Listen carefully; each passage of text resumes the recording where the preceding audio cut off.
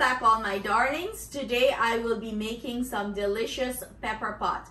I got this recipe request from someone here from the channel. She goes by the Queen. She requested for me to make authentic pepper pot. So this is how I'm gonna prepare it our way.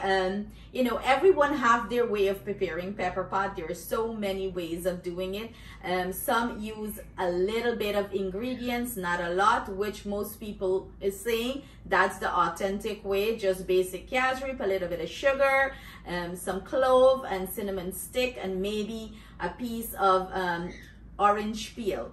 That's how a lot of people prepare their pepper pot.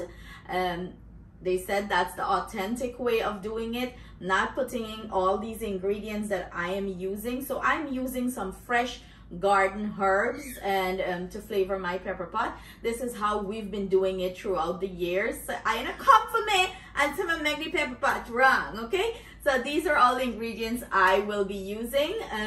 The Queen, I hope you enjoy my version of it and you enjoy it with your family. So we're gonna start off with some onions. We have some hot pepper. I'm using some garlic, some celery, some parsley, broadleaf thyme, the fine thyme, marred man poke, a little bit of ginger, and we're gonna blend everything up, season our meat, and start preparing our pepper pot. But before I go, I want to give a big shout out. Happy birthday greetings are going out to Bob from his beautiful wife, Paro Passad. His birthday was July 31st, and she requested for me to give him a shout out. So big love to you, Bob, and I hope you enjoy your birthday. Sorry that I'm posting this birthday shout out a little bit late, but you know what they say in Guyanese ways, right? Better be late than never. So we're sending you love, positive thoughts, and a lot of hugs on your special day. So let's blend these ingredients up and marinate our meat. To my food processor, I'm gonna go ahead and add all my ingredients, all my green seasoning, and blend everything up. So to marinate our beef, this is our green seasoning that we prepare. I am using the beef flank and short ribs. You know, it's a nice cut to have bone. It have a lot of nice fat to it. Also, I'm using some part of the foot, you know, the cow foot here, like the bony parts. And you know, that give it good flavor. You see all that marrow in there? Oh God. So I'm gonna go in and add my green seasoning here. And the aroma, it's smelling so good. Right, Tatiana? Rub this. So we're gonna go ahead and add our green seasoning here.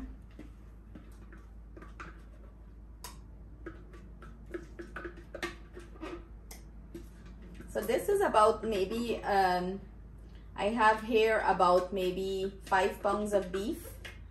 And I'm adding here about a whole cup of green seasoning. That's right. And I'm gonna add a little bit of black pepper here, and that's it. I'm gonna mix this in and let this marinate for maybe an hour or so, and then we're gonna proceed to the next step. So here I have some olive oil heating up in my big karahi. You know, we're cooking this in our karahi stove top. We're not putting it in the Instapot.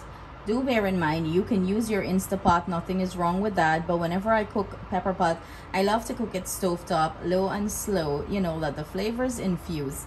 I'm using some aromatics here to flavor the oil. I have a cinnamon stick, and I break up my cinnamon stick because when you break the cinnamon stick, you know, you release that goodness from the cinnamon stick. I have here a star anise, a few star anise, a few cloves, and we're going to add it to our oil and let this start infuse some flavors before we drop our beef in.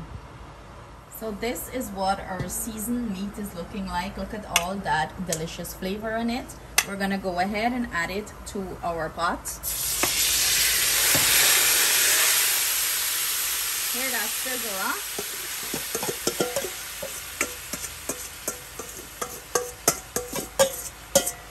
And what I'm gonna go ahead and do here, I'm gonna go ahead and let this brown release some of that, you know, rank water or bloody water before we add our Casareep. And we're not adding anything else like garlic or thyme or anything of that sort because the meat is well seasoned with all that. We're going to add a little piece of orange peel here, but it's gonna be in a few minutes later on in the cooking process. So I'm gonna mix this in and I'm gonna come back with the next step. You can see here, most of the liquid is absorbed out of the meat. You know, it dry down and the meat start to get that nice color on it, and that's what we're looking for. So now I am going to go in with my dry orange peel that I have here. I dry up my orange peel and keep it. And we're gonna go in with our Casareep. I'm not using any bottle seasonings like onion powder, garlic powder, or any, you know, paprika or anything. Feel free to add it to yours if you would like. But I'm not using it here. I'm not judging anybody. You know, this recipe is to your take and how you prefer it. So if you want to use that, feel free to go ahead and use whatever you want to add to your pot. Season your meats. And you know, this is my good old Guyana Casareep. If it's one thing I beg when people coming back from Guyana for, is the Casareep. You see a bottle how he old like me. So we're gonna go ahead and mix this in. And you add Casareep to your desired color as well. You know, how you like, how dark you like it. It looks like I need more Casareep here, so I gotta go grab another bottle.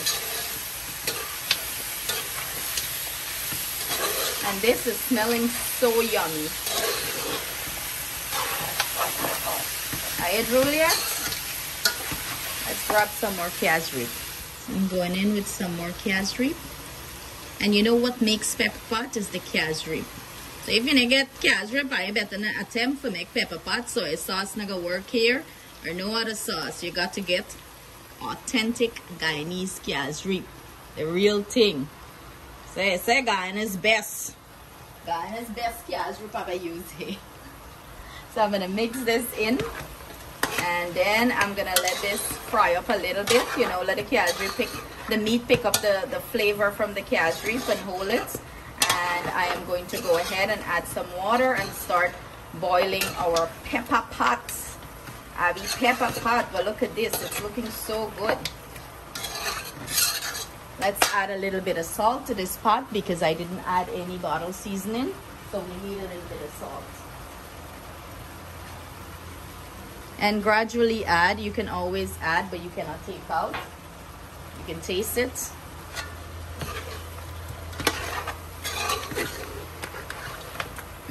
If you guys can smell this, wow. This meat pick up the Casareep flavor, delicious. It's tasting so good. I'm gonna go in with some hot water from my kettle and start the boiling process. Give this low and slow heat and let it cook. This is what our pot is looking like. Let me tell you, the aroma in this kitchen is so flavorful. It boiled down nicely. It have a nice flavor.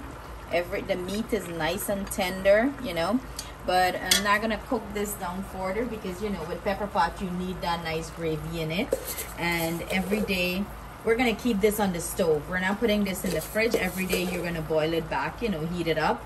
So you want that nice rich gravy in it.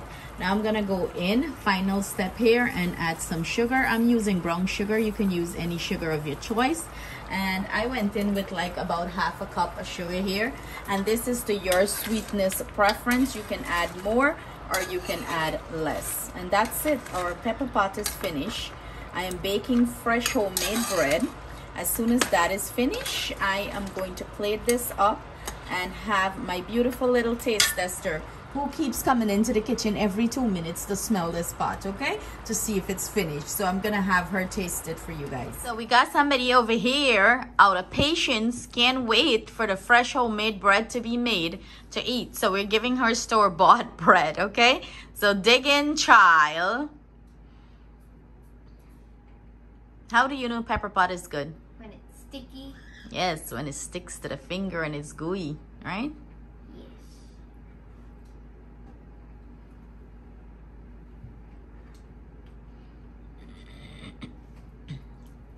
I want to pass out if I could. You pass out? So you guys hear, she said it's so good that she's gonna pass out. So there you have it, Atiana review. So I hope you guys enjoy this recipe. Thank you, my darling, for your recipe request.